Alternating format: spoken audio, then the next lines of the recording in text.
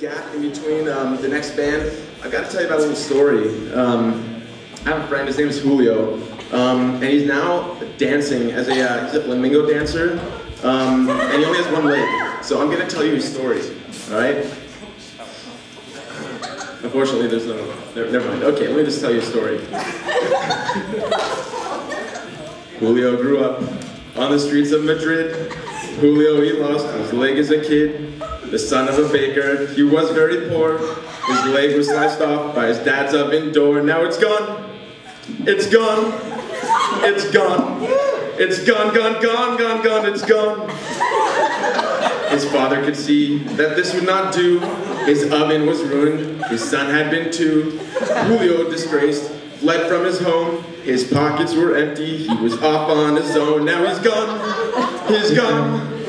He's gone. He's gone, gone, gone, gone, gone, he's gone.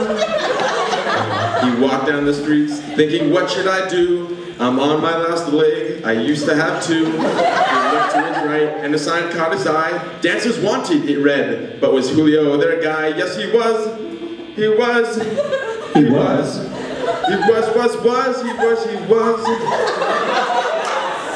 Julio's fame now spread all through the land. That one-legged boy was now a one-legged man.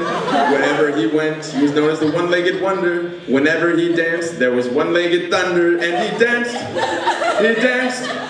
He danced. He danced, danced, danced. He danced, he danced. The years they flew by, and Julio grew old. His leg had grown weak, but his spirit was bold. Julio Jr., he said, it's now up to you, as he reached down and removed his one dancing shoe, and he danced. He danced. He danced. Dance, dance, dance, he danced, he danced. Ole.